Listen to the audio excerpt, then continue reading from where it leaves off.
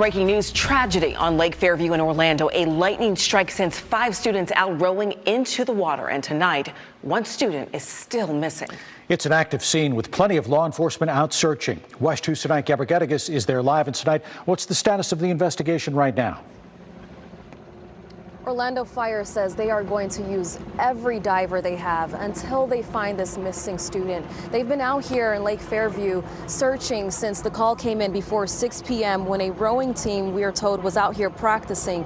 They're not sure if lightning struck the boat or the area, but when it hit, the boat flipped over. Take a look at this video a viewer sent us that appears to show the vessel overturned on the lake. Officials tell us there were 5 people on it, one of which is the person that is missing.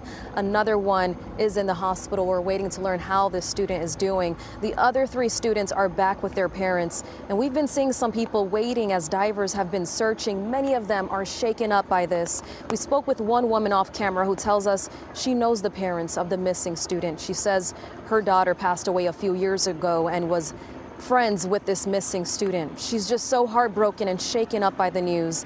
And take a listen to what Orlando Fire says about their search efforts.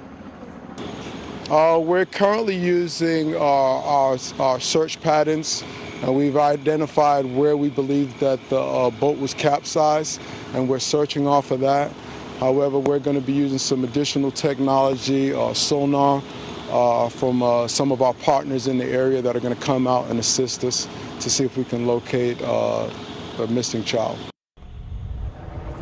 Along with Orlando Fire, Orlando Police is here, and again, the city's dive team is also here. There is a sign behind me that says North Orlando Rowing. We believe that is the name of this facility where the teams have been practicing.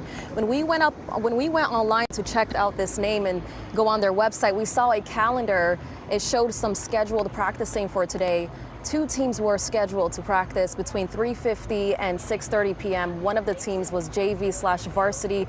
The other one was middle school. And after speaking with Orlando Fire, they told us they believe the team that was out here with the 5 people on the boat were middle schoolers. Again, we're just going to wait here and learn more information. As soon as we do, we'll bring it to you. Orlando Fire says they are committed to staying here throughout the night as long as they have enough divers until they find this missing student. We're live in Orlando. Tonight Gabrigadakis, WESH 2 News.